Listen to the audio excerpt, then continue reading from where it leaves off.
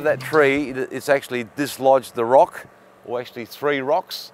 And what we're going to do there is actually put a mattress in between the small cracks and actually blow that up with compressed air.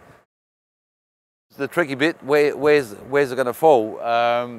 You know, there's obviously a couple of ledges where the rock can actually hit and obviously take a different turn. So what we've actually placed here, we've got some rubber mats, and we've got mulching, which we've actually salvaged from the works that we've done over the last couple of days here.